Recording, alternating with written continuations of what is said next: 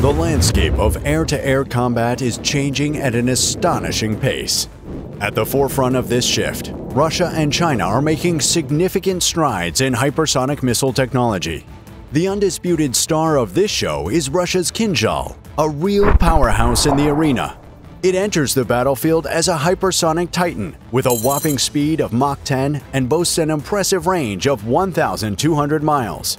Alongside this, China is not falling behind, pushing the boundaries of innovation with their state-of-the-art PL-15 missiles.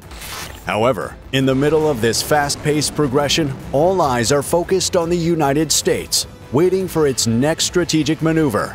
As the dynamics of aerial warfare wobble on the brink of transformation, every move from the US could significantly alter the course of this high-stakes game. So stay tuned, as this saga is just getting started.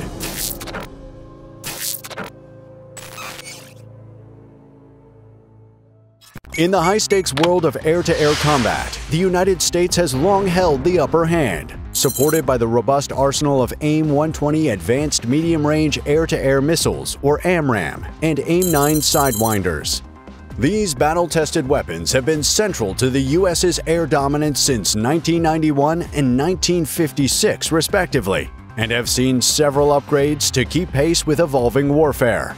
However, warfare does not stagnate. It continues to evolve at a rapid clip, necessitating weapons to do the same. The focus has shifted towards compact missile designs that work with advancements in stealth technology and the computational prowess of modern fighter jets. Looming on the horizon are formidable missile technologies from potential adversaries, Russia and China. Russia's R-37 missile, capable of speeds between Mach 5 and 6 and an effective range of up to 250 miles for its R-37M variant, is a force to be reckoned with. Likewise, China's PL-15 missile, with its range of up to 124 miles and highly resistant radar system, potentially outclasses the latest AIM-120D AMRAAM. Both Russia and China are at the forefront of this shift. Russia's Kh-47M2 Kinzhal missile and avant-garde boost glide vehicle have astounding capabilities, reaching speeds up to Mach 10 and Mach 20 respectively, drastically outpacing current U.S. capabilities. On the other hand, China's DF-ZF hypersonic boost glide vehicle can cover a distance of 1,553 miles at extraordinary speeds and is capable of carrying nuclear warheads. These impressive developments, backed by substantial investments from both Russia and China, highlight the escalating competition in hypersonic weaponry among these global powerhouses. Given these strategic challenges, the U.S. has recognized the urgent need for a new generation of air-to-air weapons. The commitment is substantial. The USA has funded 70 efforts to develop hypersonic missiles and related technologies between fiscal years 2015 and 2024. These new weapons are expected to be compact yet potent, tailored for stealth fighters and designed to assert dominance over vast skies. The stage is set to see these 6 airborne titans in action. 1. AIM-260 Joint Advanced Tactical Missile, or JATM. The AIM-260 JATM, a joint project of Lockheed Martin, the U.S. Air Force, and Navy, is expected to hit targets at greater distances than the AIM-120, matching the performance of advanced Chinese and Russian air-to-air missiles. This missile is part of the Next Generation Air Dominance, or NGAD initiative, including the production of at least 1,000 Collaborative Combat Aircraft, or CCAs. The Air Force's 2024 fiscal year budget request includes approximately $1.5 billion for accelerating the procurement of more AIM-260 JATMs. AIM-260 is designed to be compatible with F-22 Raptor stealth fighters, as well as F-35 variants. Future CCA drones are also expected to be armed with AIM-260s, extending the reach of the flight group.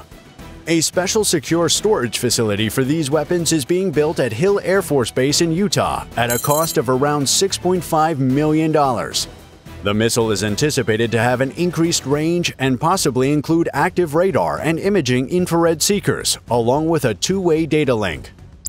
Number 2. Long-Range Engagement Weapon, or LREW.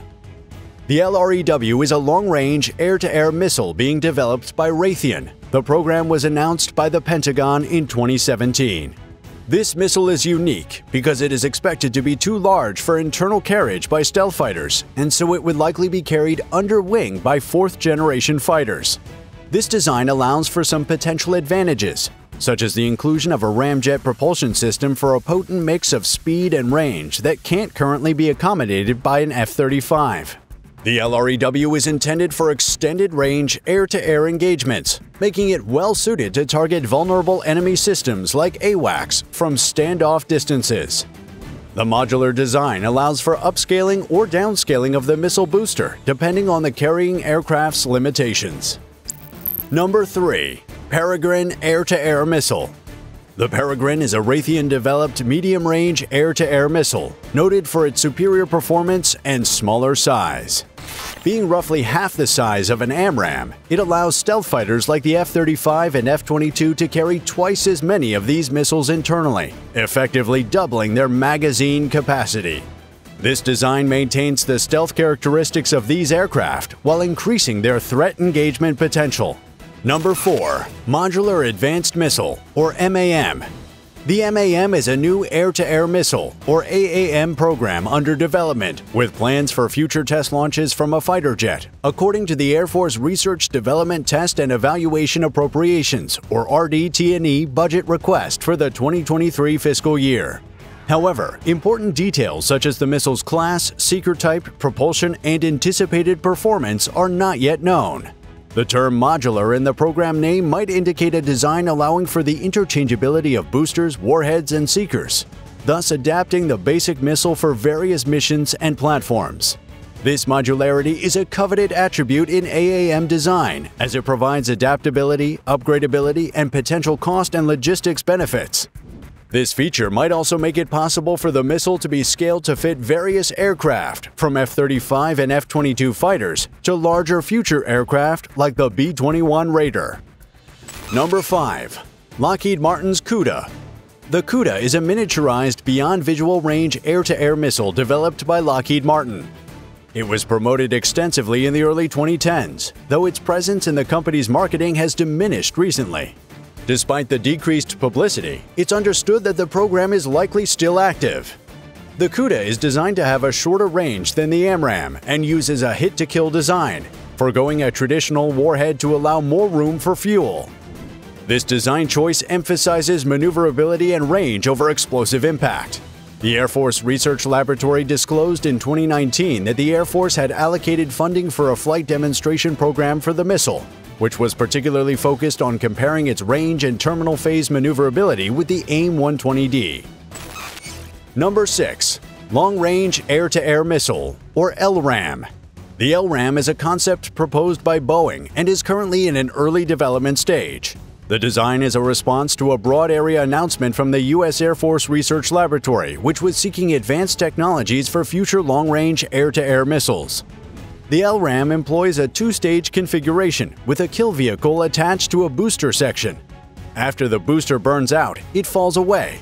The LRAM is designed to deliver significant speed, range, and maneuverability, primarily focusing on the boosted propulsion aspect. Boeing's concept design suggests the LRAM's extended range and terminal stage maneuverability are due to the use of a separate kill vehicle, which reduces drag and weight compared to a single-stage weapon.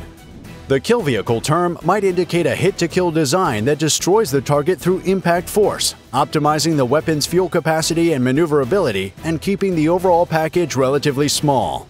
The LRAM design potentially allows for shorter range engagements, increased internal payload for stealth aircraft, and more flexibility with booster combinations. These 6 aerial titans underscore the unwavering resolve of the U.S. to defend its skies. No matter the rival's advantages, the U.S. stands ready for battle. These missiles aren't merely weapons, they're a testament to American strategic prowess. So, if you don't want to witness for yourself what these missiles can do, make sure to leave a like and subscribe to this channel. Thank you for watching.